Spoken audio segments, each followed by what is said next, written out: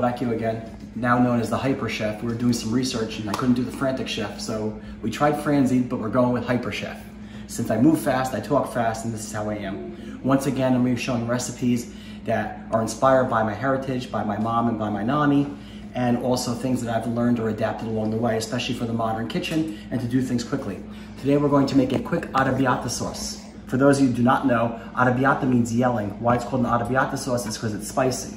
I use this sauce as a dipping sauce that I serve when I make rice balls, which we'll do on a later date. I also serve this with fried calamari. My kids like it to put over a quick pasta sauce because it's the fastest sauce you'll ever make in your life. But today we're going to make it with turkey meatball sliders. So we're going to start as follows. For this sauce, I always use a red onion, although you don't have to. Again, the whole point of this is whatever you have in the kitchen, use.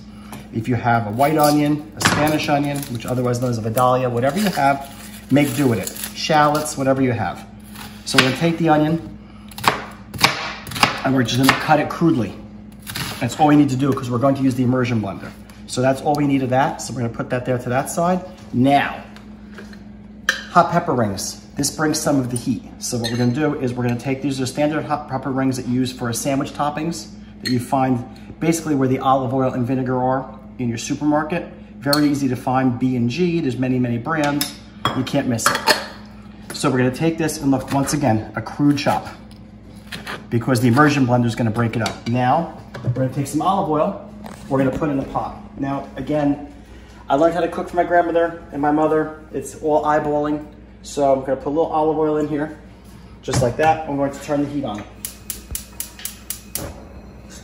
Now what I'll do is to wait for the sizzle, I'll throw a piece of onion in to act as my thermometer. We're going to put this off to the side to use it for future use.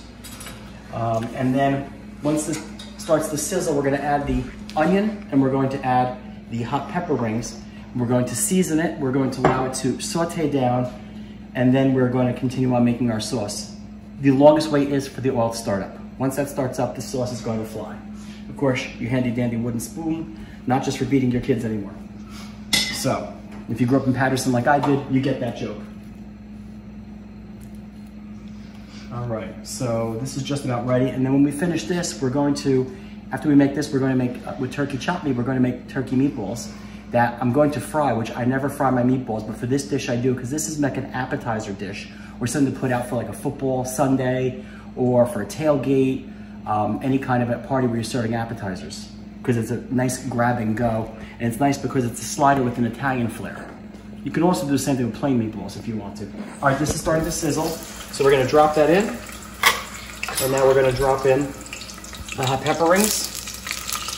So, as I always say, we season each step. So we're gonna season this with a little kosher salt and not get burned in the face, hopefully. You all saw that. And then we're gonna throw a little black pepper on them as well. And now what we're going to do now is we're just going to allow that to cook down and we're going to have the flavors mix. Very, very straightforward, very, very simple. Okay, now the onions are cooked down. So what are we going to do? We're going to add 4 of these 14.5-ounce cans of diced tomatoes in, or you could use a bigger can. Normally when I make this recipe, and I'm just making it for spicy sauce to serve over pasta, or to accompany the arancini, which is the rice balls, I only use 2 cans. But because I'm going to be putting the meatballs in here, I need more space. And you're going to say that looks very, very chunky. And yes, it does right now. But we're going to let this cook down, and then we're going to use the immersion blender to bring it down into a more of like a filetto di pomodoro, because what's going to happen is it's going to be a little chunky, but there'll be a little more smoothness to it, and you'll see it turns like a pretty pink color. So now we're just going to let this warm up and cook down a little bit before we add any more ingredient. Now we are going to add the wine. Now, just a side note, normally I add the wine when I'm sauteing, after the onions and peppers are sauteed down, but I forgot. And remember, cooking does not have to be a precise thing, so I'm going to put the wine in now, and then we're going to wait for it to cook off before we add the final ingredients and use the immersion blender. The wine, how you know when it's cooked off, is it won't smell that strong alcohol, bitter smell anymore. Like that's still there, but let it lay on top. Do not stir it, because if you stir it in, the wine is going to mix in. What you want to do is leave it on the surface and have it evaporate, and just leave behind those mellow flavors that accentuate the tomatoes. All right, the wine is now cooked off. I let it cook off for about 2 minutes. It's all cooked off. As you can see, this is a very, very chunky sauce. Now we're going to flavor it, and then we're going to use the immersion blender. So, hot sauce. This is Arrabbiata sauce in addition to hot peppers. I'm putting a bunch of Franks in. We love Franks in this house. Then, remember, tomatoes are a fruit, as I said before. So again, measure like my nani did. My nani palmful, which is about a tablespoon. Since I did a double, I do it twice. Tomatoes are a fruit, so I take a lot of salt. If you don't, you'll end up with sweet and a little too sweet. I personally never put sugar in. I've never understood that, but I know people do that. Now, we're gonna take the immersion blender and we're gonna smooth the sauce out. This is a really old one. It was my grandma's, as you can see by the avocado green handle. And all you do, make sure you have it at the bottom of the pot, because if you don't, you'll have quite a mess. And as you can see how it's smoothing out? Ooh, that's hot. And all the tomatoes, that's why we only crudely chop them. We want to have some chunk to this. By the way, we discovered by accident that if you serve this cold afterwards, it makes a really good salsa to serve with chips as well. So you can actually make a homemade salsa the same way. So this Arrabbiata sauce has many, many functions. And you can make this and you can freeze it and thaw it out as you need it. So you can do this in the head. All right. Now, I've used the immersion blender. That's it. The sauce is done. I put the lid on and I'm going to let it sit for a few minutes. And now we're going to start the turkey meatballs. All right, so I'm just going to give it a start. That's done. Lower the heat. Matter of fact, I'm going to put this on the back burner since I'm going to need this burner again. And there we go. Turkey meatballs. Ground turkey. Very healthy, much better than ground beef. Use 93.7. You have to use 7% fat. The 1%, 99.1 is just too lean. It'll make a dry meatball. Now, for every pound of meatball mixture, I always use 2 eggs. I used to use 1, and I was always complaining that my meatballs were too dry. My mother said use 2 meatballs, 2 eggs. That's what she does per pound. And so that's what I've done ever since, and it works out much, much better. So now, I put in 2 eggs. One of the few times I use a dried herb, dried parsley, a nice handful. And before you drop it in, crush it. Then a nice handful of Locatelli cheese. I like Pecorino Romano, but I like the Locatelli brand. That's my favorite. Nice big handful of that. You can never go wrong with that.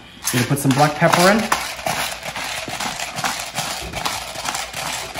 So basically, when you see me make my regular meatballs in another segment, you'll see it's basically the same ingredients. Breadcrumbs, a nice palmful to bind them. I don't do the bread soaked in milk. That was never my thing. And the only extra ingredient I'm adding is I'm going to add some hot sauce since these are supposed to be spicy. So we're gonna throw some hot sauce in. Now, there's no clean way to do this. And by the way, the breadcrumbs I always use are plain breadcrumbs. I don't use seasoned. I like to season myself. Plus, as you'll hear in many of my videos, I'm allergic to garlic. So the seasoned breadcrumbs don't really work too well for me. So yes, an Italian allergic to garlic, I know. So I'm gonna add a little more breadcrumb because it was too loose. Turkey is very soft compared to beef. So they have to be tight enough that I can bind them. And then what I'm going to do is I'm going to rinse my hand, not just to get the meat off my hand. What you really want to work this through like you're mushing it. See, you really want to work it through. But what I want to do now is I'm going to give it a second to rest and rinse my hand because they roll better when your hand is wet. So I wet my hand and I didn't dry it on purpose. And I'm going to slide this over and turn the heat on because I like to multitask. And what I'm going to do is I'm going to get that heat going. I'm going to turn the back one down to simmer because that sauce, believe it or not, is done already. And I'm going to pinch off, I'm going to roll. Pinch off, and I'm going to roll. And that's all there is to it. A lot of times I'll put the TV on and do something else because it's a little, it's a little on the mindless side. It's very repetitive. And then what I'm going to do is I'm going to lightly fry these. And then I'm going to drain them on paper towel. And I have this great ingredient called the spider, this great piece of equipment called the spider, which is from my Chinese cooking days, which is something we'll talk about in future segments as well. That is definitely something I wasn't taught at home. And we're going to drop these in and fry them. I just use this little plate because what I like to do is I'll roll them as I go along. One of the things you can do on these and on regular meatballs, you can roll them in advance and refrigerate them raw till you're ready to use them. And that actually allows them to set a little bit better because they'll be a little harder. That actually works well when you're working with turkey or chicken because turkey or chicken is very soft. So as you can see, you end up with a nice number of them for a pound. And you can adjust it depending on how many guests you're going to have. I get sloppy and my size gets bigger and bigger as I get to the bottom because I just start to rush, which is why I'm the hyper chef. So now, there's no ripples yet, so we'll keep rolling. And then I'll show you as I drop the first couple in the fryer. Fryer, I have put, you can put either vegetable or canola oil. I don't go too high, I like to go halfway up the meatball. And you're gonna see it's now warm enough because it's starting to sizzle. And like I said, I don't fry my regular meatballs the way I learned to make them. You boil them right in the sauce. Both my mother and my grandmother did them that way. So that's the way I learned to make them. They are much healthier that way. You have to render the sauce sometimes a little bit because I use 80-20. But here with the turkey chopped meat, it's less of a worry because turkey chopped meat is just inherently less fatty. And I actually think it's absolutely delicious. So why did I pick turkey over chicken? Chicken can be a little too soft, and chicken actually is a little more fatty. So I like the leanness of the turkey. So we're gonna put these in, and we're gonna let them get golden brown. Why I turn this down? If I was gonna serve these just fried, you have to cook them all the way through. Since I'm gonna serve them in a sauce where they're gonna boil, they're going to basically go poach a little bit. It's fine if it's not as, wash the turkey off that later. So now we just have to wait for these to brown a little bit and then we will flip them. Okay, as you can see, if you look at these, you'll see that where they're coming out of the oil, they're starting to get white. And I'm gonna flip them and you'll see they have little brown marks on them. And that is when you know they're getting ready to be flipped. This is called a spider. This is a utensil that's used in Chinese cooking. I find it very useful to flip them. I do this for my rice balls. Anytime I need to scoop things out in a hurry, this is a lot easier than a slotted spoon. The bamboo handle stays cool. I highly recommend you get one. I used to get this at a Chinese cooking store. There are many of those around, Asian groceries. If you don't find that, you can always get them online as well. Now we're just gonna let them sit and we're gonna let the other sides cook and then we'll take them off. Sides are now cooked. So now they're going to come out. See how nice this spider is? Put them onto the paper towel to drain. Matter of fact, since I know they're all coming off, I don't have any more to fry, I turn the heat off to reduce the chance of splattering. Nothing's worse than getting hit in the face with some oil. It's happened many a times to me. So off they're gonna go, they're gonna drain on paper towel. I'm also gonna pat them dry on top. And watch how quick this is. I'm gonna take that off, I'm gonna move that to there. I'm gonna turn off the back burner, bring this back up front. Look at that. Sauce is all ready. I'm going to grab a paper towel. I'm going to lightly blot the grease off the top of these. You see it's not that much grease. I'm going to lightly blot the grease off these, and then in they go. Okay.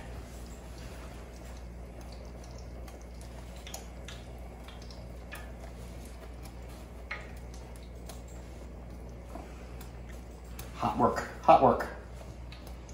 Almost done.